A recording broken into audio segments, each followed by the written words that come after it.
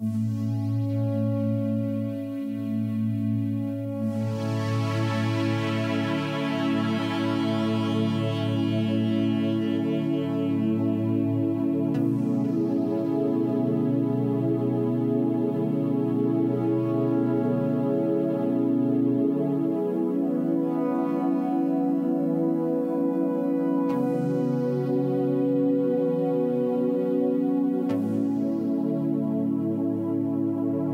to Snoozecast, the podcast designed to help you fall asleep.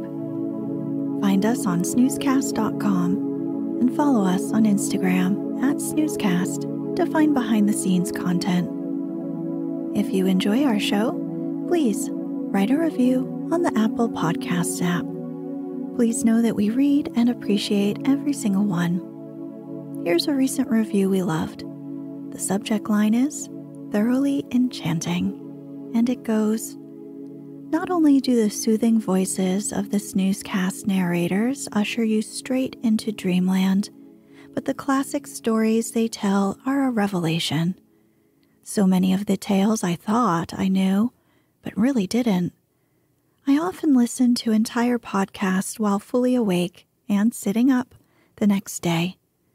I guarantee you won't stay awake until the end of the enchanting Snoozecast stories while listening prone and under your covers. I love Snoozecast." Thank you so much, Donna, for writing this review. We're glad you enjoy Snoozecast, and we can't help but smile reading this. If you'd like to get an email once a week with upcoming sleep stories and other news, subscribe to the Snoozeletter at snoozecast.com. This episode is dedicated to our listener and patron, Gayla, who suggested this story. Thank you, Gayla. This episode is brought to you by Marigolds in Jam Jars. Tonight, we'll read the opening to The Enchanted Castle, a children's fantasy novel by Edith Nesbit, published in 1907. The Enchanted Castle of the title is an English country estate seen through the eyes of 3 children, Jerry, Jimmy, and Kathy. They discover it while exploring during the school holidays. The lake, groves, and marble statues, with white towers and turrets in the distance, make a fairy tale setting.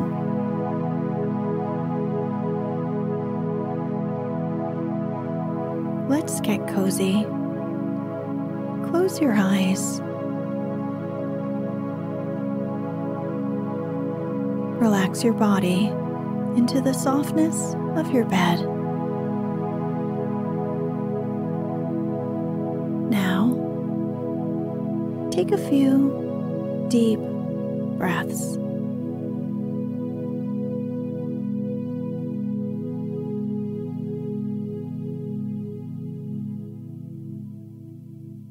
The Enchanted Castle, Chapter 1.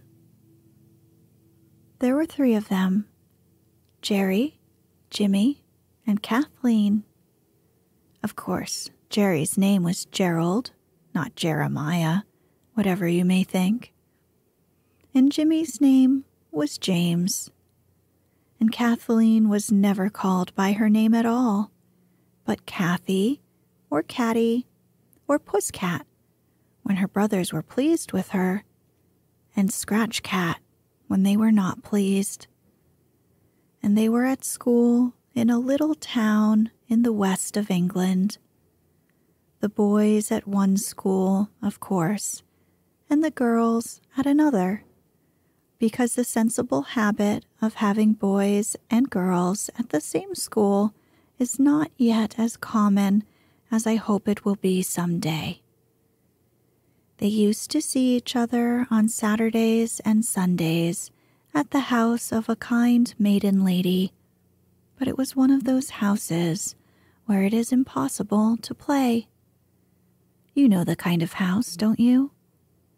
There's a sort of something about that kind of house that makes you hardly able even to talk to each other when you're left alone, and playing seems unnatural and affected.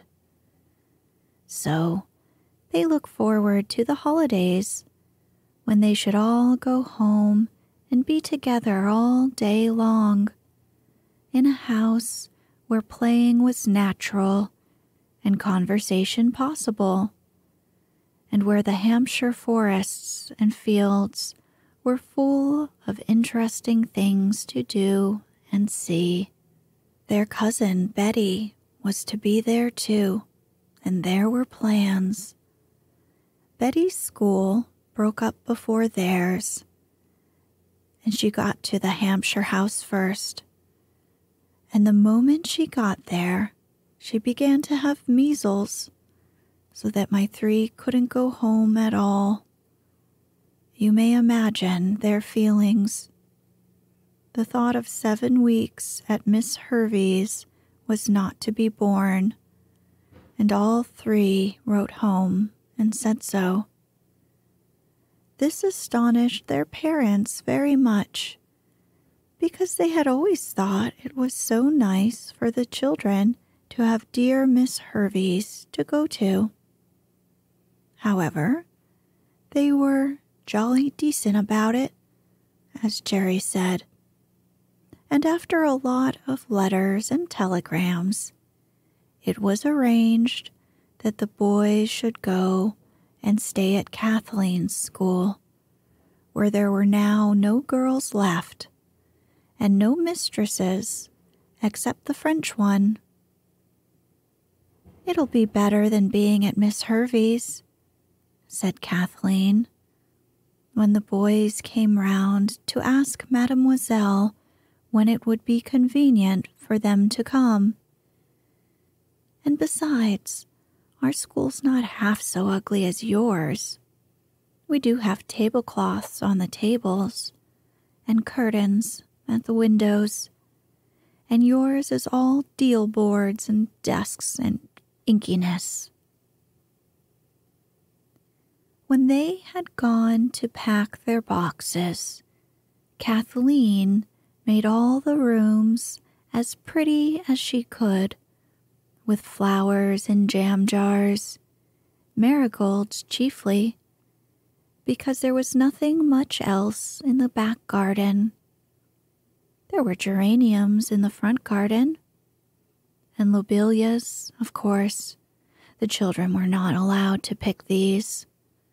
"We ought to have some sort of play to keep us going through the holidays," said Kathleen, when tea was over, and she had unpacked and arranged the boys' clothes in the painted chest of drawers, feeling very grown up and careful as she neatly laid the different sorts of clothes in tidy little heaps in the drawers. "Suppose we write a book?" "You couldn't," said Jimmy. "I didn't mean me, of course," said Kathleen, a little injured. "I meant us." "Nah," said Gerald briefly. "If we wrote a book," Kathleen persisted, "about what the insides of schools really are like, people would read it and say how clever we were." "More likely expel us," said Gerald. "No, we'll have an out-of-doors game, bandits, or something like that. It wouldn't be bad if we could get a cave and keep stores in it and have our meals there." "There aren't any caves," said Jimmy, who was fond of contradicting everyone. "Besides, your precious Mamselle won't let us go out alone, as likely as not." "Oh, we'll see about that," said Gerald. "I'll go and talk to her like a father." "Like that?" Kathleen pointed the thumb of scorn at him, and he looked in the glass.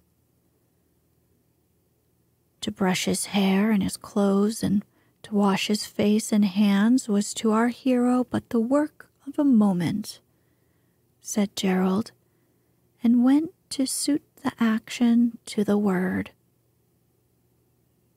It was a very sleek boy, brown and thin and interesting looking, that knocked at the door of the parlor where Mademoiselle sat, reading a yellow-covered book and wishing vain wishes. Gerald could always make himself look interesting at a moment's notice, a very useful accomplishment in dealing with strange grown-ups. It was done by opening his gray eyes rather wide, allowing the corners of his mouth to droop, and assuming a gentle, pleading expression resembling that of the late little Lord Fauntleroy, who must, by the way, be quite old now and quite awful. "Entrez," said Mademoiselle, in shrill French accents. So he entered. "Eh bien," she said, rather impatiently. "I hope I'm not disturbing you," said Gerald, in whose mouth it seemed butter would not have melted. "But no," she said, somewhat softened. "What is it that you desire?" "I thought I ought to come and say how do you do," said Gerald, "because of you being the lady of the house." He held out the newly washed hand, still damp and red. She took it. "You are a very polite little boy," she said. "Not at all," said Gerald, more polite than ever. "I am so sorry for you. It must be dreadful to have us to look after in the holidays." "But not at all," said Mademoiselle in her turn. "I'm sure you will be very good childrens." Gerald's look assured her that he and the others would be as near angels as children could be without ceasing to be human. "We'll try," he said earnestly. "Can one do anything for you?" asked the French governess kindly. "Oh, no, thank you," said Gerald.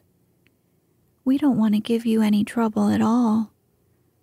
And I was thinking it would be less trouble for you if we were to go out into the woods all day tomorrow, take our dinner with us.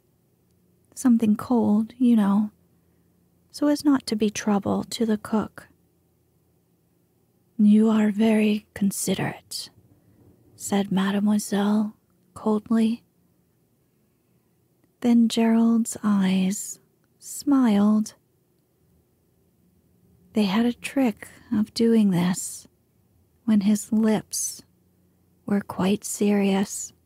Mademoiselle caught the twinkle, and she laughed, and Gerald laughed too. "Little deceiver," she said. "Why not say at once you want to be free of surveillance? How you say, overwatching, without pretending it is me you wish to please." "You have to be careful with grown-ups," said Gerald. "But it isn't all pretense either. We don't want to trouble you. And we don't want to trouble you, eh bien. Your parents, they permit these days at woods?" "Oh, yes," said Gerald truthfully. "Then I will not be more a dragon than your parents. I will forewarn the cook. Are you content?" "Rather," said Gerald. "Mademoiselle, you are a dear." "A deer?" she repeated. "A stag?" "No, a chérie," said Gerald. "A regular A1 chérie, and you shan't repent it. Is there anything we can do for you? Wind your wool, or find your spectacles, or—" "He thinks me a grandmother," said Mademoiselle, laughing more than ever. "Go then, and be not more naughty than you must." "Well, what luck?" the others asked. "It's all right," said Gerald, indifferently. "I told you it would be." The ingenious youth won the regard of the foreign governess, who in her youth had been the beauty of her humble village. "I don't believe she ever was. She's too stern," said Kathleen. "Ah," said Gerald. "It's only because you don't know how to manage her. She wasn't stern with me." "I say, what a humbug you are, though, aren't you?" said Jimmy. "No, I'm a what's its name? Something like an ambassador. Diplomatist. That's what I am. Anyhow, we've got our day, and if we don't find a cave in it, my name's not Jack Robinson." Mademoiselle, less stern than Kathleen had ever seen her, presided at supper, which was bread and treacle spread several hours before, and now harder and drier than any other food you can think of. Gerald was very polite in handing her butter and cheese, and pressing her to taste the bread and treacle. "Bah, it's like sand in the mouth, of a dryness. Is it possible this pleases you?" "No," said Gerald. "It is not possible, but it is not polite for boys to make remarks about their food." She laughed, but there was no more dried bread and treacle for supper after that. "How do you do it?" Kathleen whispered admiringly as they said good night. "Oh, it's quite easy when you've once got a grown-up to see what you're after. You'll see. I shall drive her with a rein of darning cotton after this." Next morning, Gerald got up early and gathered a little bunch of pink carnations from a plant which he found hidden among the marigolds. He tied it up with black cotton and laid it on Mademoiselle's plate. She smiled and looked quite handsome as she stuck the flowers in her belt. "Do you think it's quite decent?" Jimmy asked later, "sort of bribing people to let you do as you like with flowers and things and passing them salt." "It's not that," said Kathleen suddenly. "I know what Gerald means, only I never think of the things in time myself. You see, if you want grown-ups to be nice to you, the least you can do is to be nice to them and think of little things to please them. I never think of any myself. Jerry does. That's why all the old ladies like him. It's not bribery. It's a sort of honesty, like paying for things." "Well, anyway," said Jimmy, putting away the moral question, "we've got a ripping day for the woods." They had. The wide high street, even at the busy morning hour, almost as quiet as a dream street lay bathed in sunshine.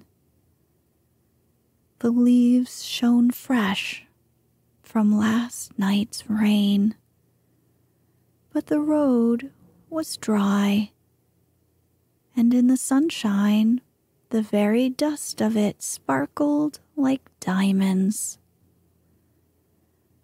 The beautiful old houses, standing stout and strong, looked as though they were basking in the sunshine and enjoying it. "But are there any woods?" asked Kathleen as they passed the marketplace.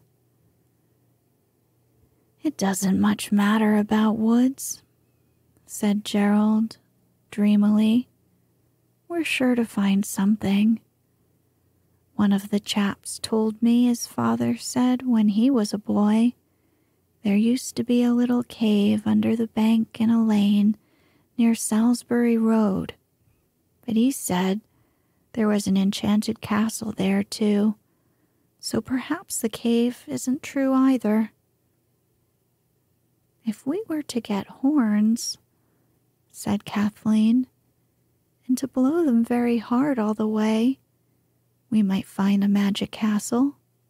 "If you've got the money to throw away on horns," said Jimmy contemptuously. "Well, I have, as it happens, so there," said Kathleen. And the horns were bought in a tiny shop with a bulging window full of a tangle of toys and sweets and cucumbers and sour apples. And the quiet square at the end of the town where the church is, and the houses of the most respectable people, echoed to the sound of horns blown long and loud. But none of the houses turned into enchanted castles. So they went along the Salisbury Road, which was very hot and dusty. So they agreed to drink one of the bottles of ginger beer. "We might as well carry the ginger beer inside us as inside the bottle," said Jimmy. "We can hide the bottle and call for it as we come back." Presently, they came to a place where the road, as Gerald said, went two ways at once. "That looks like adventures," said Kathleen, and they took the right-hand road. And the next time they took a turning, it was a left-hand one. "So as to be quite fair," Jimmy said, "and then a right-hand one, and then a left, and then another right hand, and then a left, and so on, till they were completely lost." "Completely," said Kathleen. "How jolly." And now trees arched overhead, and the banks of the road were high and bushy. The adventurers had long since ceased to blow their horns. It was too tiring to go on doing that when there was no one to be annoyed by it. "Oh, crikey," observed Jimmy suddenly. "Let's sit down a bit and have some of our dinner. We might call it lunch, you know," he added persuasively. So they sat down in the hedge and ate the ripe red gooseberries that were to have been their dessert. And as they sat and rested and wished that their boots did not feel so full of feet, Gerald leaned back against the bushes, and the bushes gave way so that he almost fell over backward. Something had yielded to the pressure of his back, and there was the sound of something heavy that fell. "Oh, Jiminy," he remarked, recovering himself suddenly. "There's something hollow in there. The stone I was leaning against simply went." "I wish it was a cave," said Jimmy. "Of course it isn't." "If we blow the horns, perhaps it will be," said Kathleen, and hastily blew her own. Gerald reached his hand through the bushes. "I can't feel anything but air," he said. "It's just a hole full of emptiness." The other two pulled back the bushes. There certainly was a hole in the bank. "I'm going to go in," observed Gerald. "Oh, don't," said his sister. "I wish you wouldn't. Suppose there were snakes." "Not likely," said Gerald. But he leaned forward and struck a match. "It is a cave," he cried, and put his knee on the mossy stone he had been sitting on, scrambled over it, and disappeared. A breathless pause followed. "You all right?" asked Jimmy. "Yes, come on. You'd better come feet first. There's a bit of a drop." "I'll go next," said Kathleen, and went, feet first, as advised. The feet waved wildly in the air. "Look out," said Gerald in the dark. "You'll have my eye out. Put your feet down, girl, not up. It's no use trying to fly here. There's no room." He helped her by pulling her feet forcibly down and then lifting her under the arms. She felt rustling dry leaves under her boots and stood ready to receive Jimmy, who came in head first, like one diving into an unknown sea.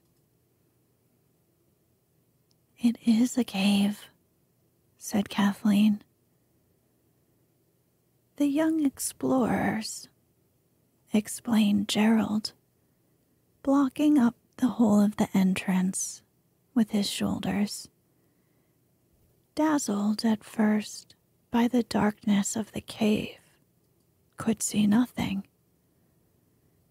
"Darkness doesn't dazzle," said Jimmy. "I wish we'd got a candle," said Kathleen. "Yes, it does," Gerald contradicted.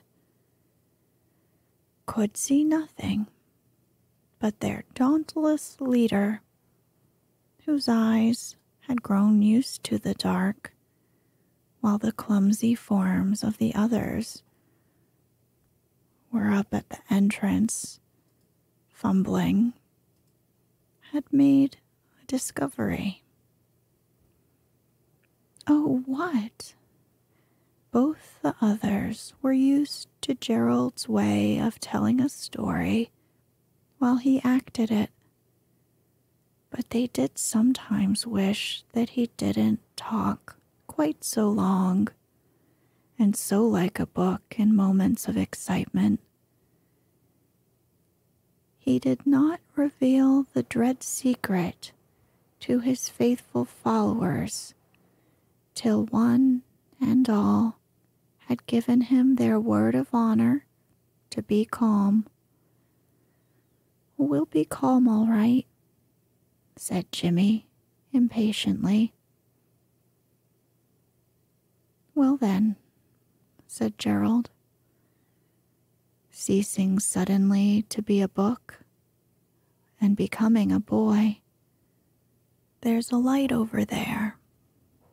Look behind you." They looked, and there was a faint grayness on the brown walls of the cave, and a brighter grayness cut off sharply by a dark line showed that round a turning or angle of the cave there was daylight.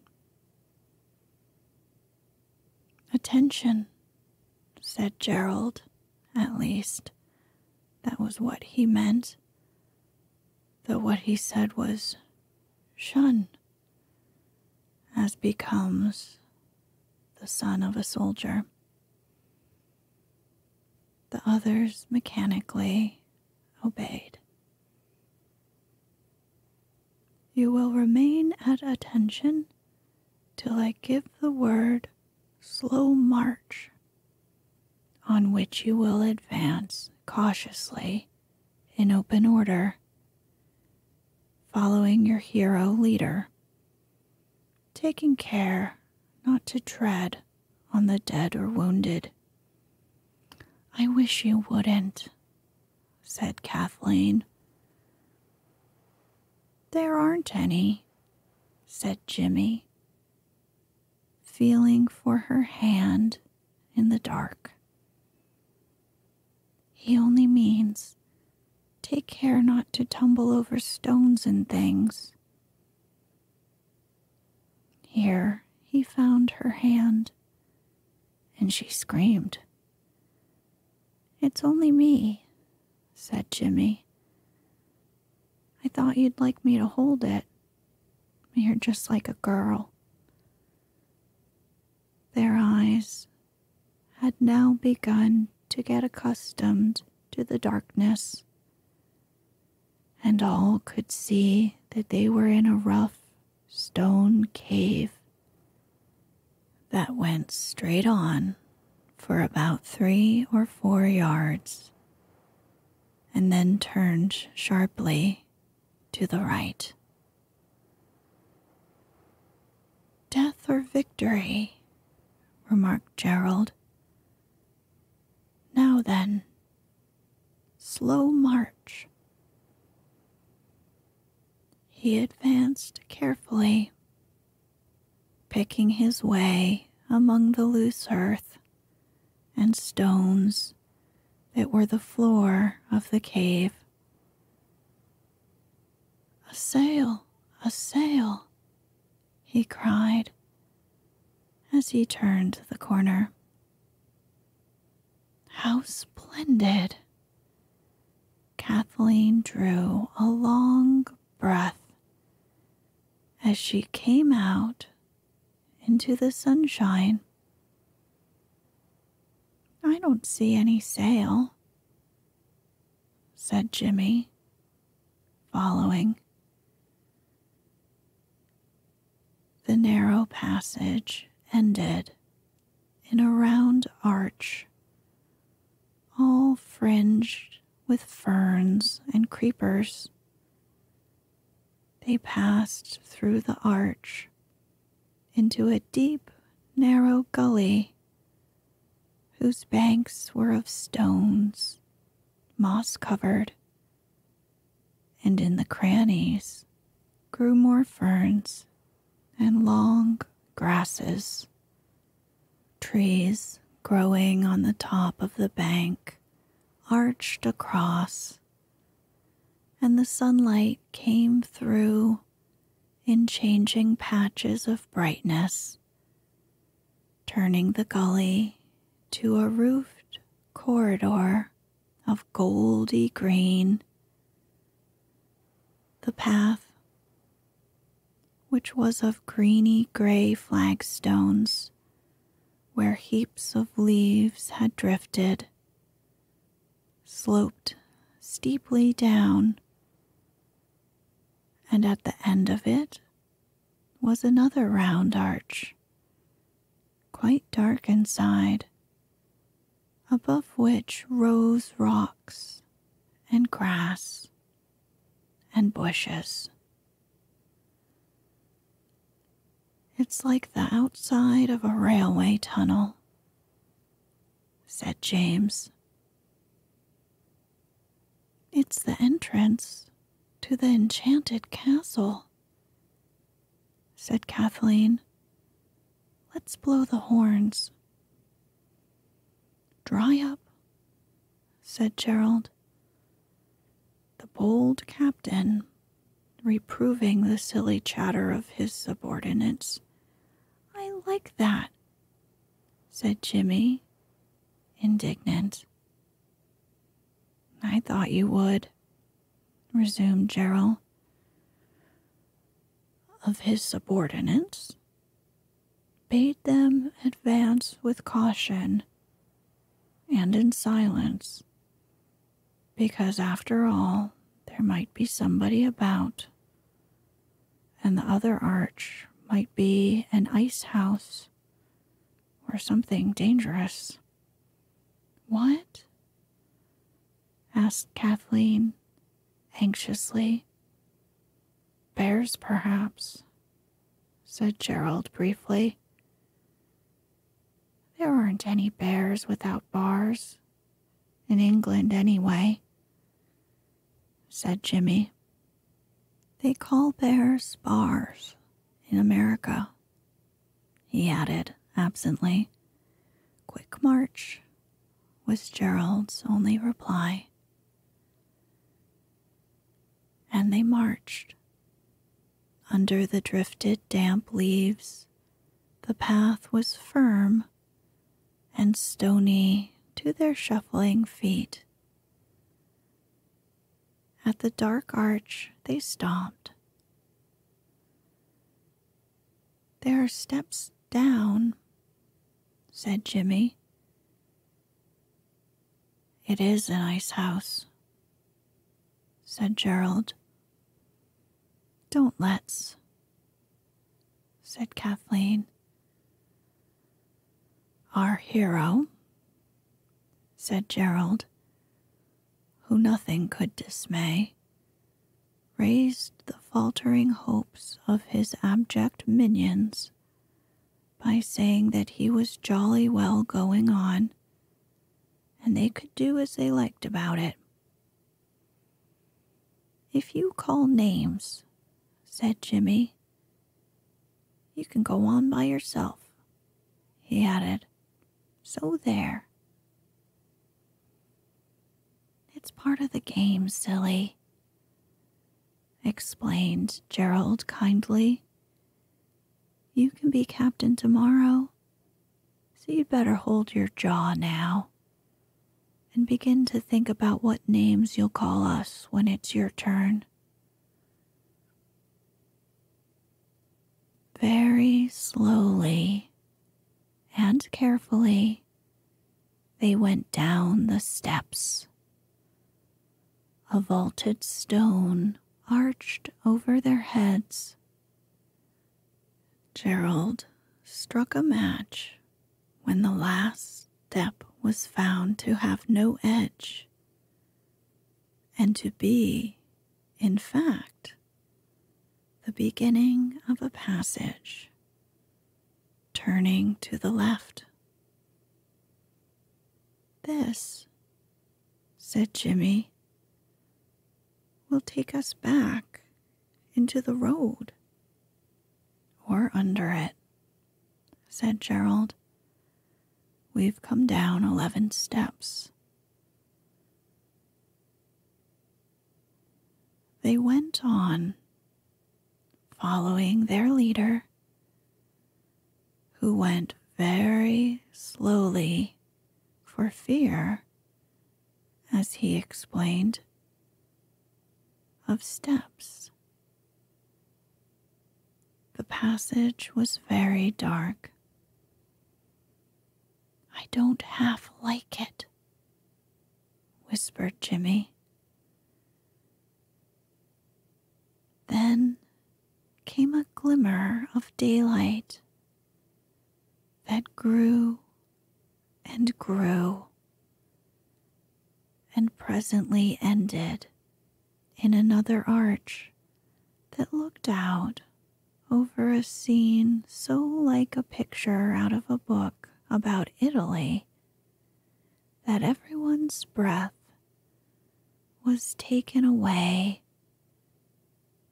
and they simply walked forward, silent and staring. A short avenue of cypresses led, widening as it went, to a marble terrace that lay broad and white in the sunlight. The children, blinking, leaned their arms on the broad, flat balustrade and gazed. Immediately below them was a lake, just like a lake in The Beauties of Italy. A lake with swans and an island and weeping willows. Beyond it were green slopes dotted with groves of trees, and amid the trees gleamed the white limbs of statues. Against a little hill to the left was a round, white building with pillars, and to the right a waterfall came tumbling down among mossy stones to splash into the lake. Steps led from the terrace to the water, and other steps to the green lawns beside it. Away across the grassy slopes, deer were feeding, and in the distance, where the groves of trees thickened into what looked almost a forest, were enormous shapes of gray stone, like nothing that the children had ever seen before. "It is an enchanted castle," said Kathleen. "I don't see any castle," said Jimmy. "What do you call that, then?" Gerald pointed to where, beyond a belt of lime trees, white turrets and towers broke the blue of the sky.